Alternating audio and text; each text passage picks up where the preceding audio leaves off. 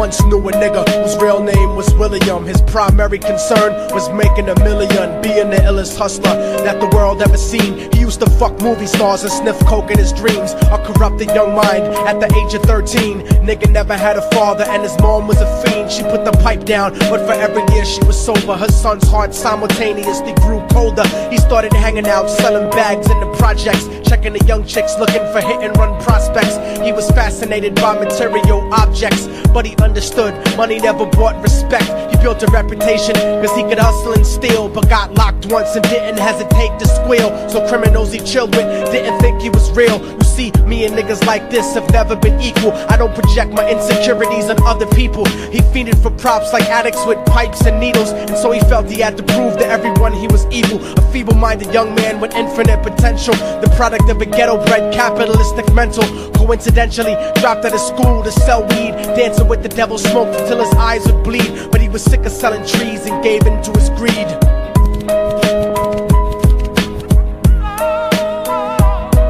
Everyone trying to be trife never faced the consequences. You probably only did a month for minor offenses. Ask a nigga doing life if he had another chance. But then again, there's always the wicked that knew in advance. Dance forever with the devil on a cold cell block. But that's what happens when you rape, murder, and sell rock. Devils used to be gods, angels that fell from the top. There's no diversity because we're burning in the melting pot.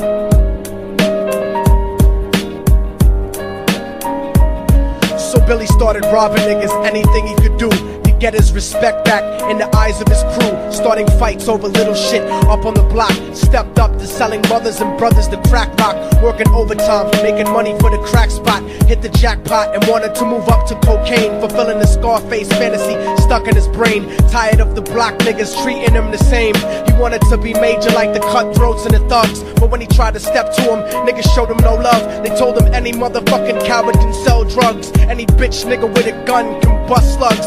Any nigga with a red shirt can front like a blood. Even Puffy smoked the motherfucker up in the club. But only a real thug can stab someone till they die. Standing in front of them, staring straight into their eyes, Billy realized that these men were well guarded, and they wanted to test him before business started. Suggested raping a bitch to prove he was cold-hearted. So now he had a choice between going back to his life or making money with made men. Up in the sight, his dreams about cars and ice made him agree a hardcore nigga is all he ever wanted to be. And so he met them Friday night at 2:45.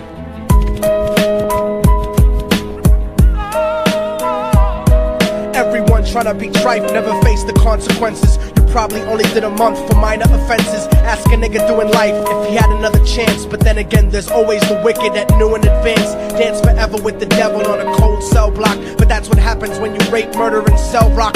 Devils used to be gods, angels that fell from the top. There's no diversity because we're burning in the melting pot.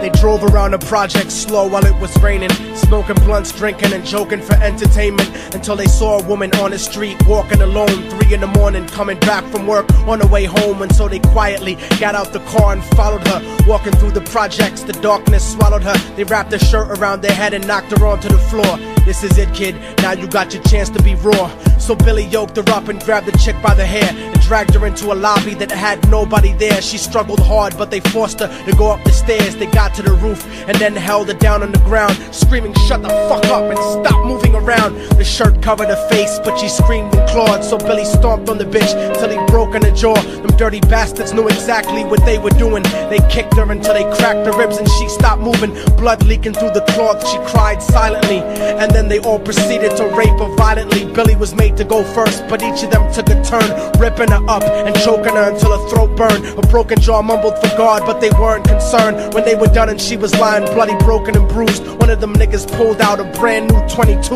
They told him that she was a witness for what she'd gone through, and if he killed her, he was guaranteed a spot in the crew. He thought about it for a minute, she was practically dead, and so he leaned over and put the gun right to her head. I'm falling and I can't turn back. I'm falling and I can't turn back. Right before he pulled the trigger and ended her life, he thought about the cocaine with the platinum and ice, and he felt strong standing along with his new brothers. Cocked the gat to her head and pulled back the shirt cover, but what he saw made him start to cringe and stutter, cause he was staring into the eyes of his own mother. She looked back at him and cried cause he had forsaken her. She cried more painfully, and when they were raping her, his whole world stopped. He couldn't even contemplate. His corruption had successfully changed his fate, and he remembered how his mom used to come home late, working hard for nothing, cause now what was he worth? He turned away from the woman that had once given him birth, and crying out to the sky cause he was lonely and scared, but only the devil responded cause God wasn't there. And right then he knew what it was to be empty and cold, and so he jumped off the roof and died with no soul. They say death takes you to a better place, but I doubt it. After that they killed his mother and never spoke about it. And listen, cause the story that I'm telling is true, cause I was there with Billy Jacobs and I raped his mom too. And now the devil follows me everywhere that I go. In fact, I'm sure he's standing among one of you at my shows, in every street cipher listening to Little Thug's flow. He could be standing right next to you and you wouldn't know. The devil grows inside the hearts of the selfish and wicked. White, brown, yellow and black color is not restricted. You have a self-destructive destiny when you're inflicted, and you'll be one of God's children that fell from the top. There's no diversity because we're burning in the melting pot. So when the devil wants to dance with you, you better say never, because a dance with the devil might last you forever.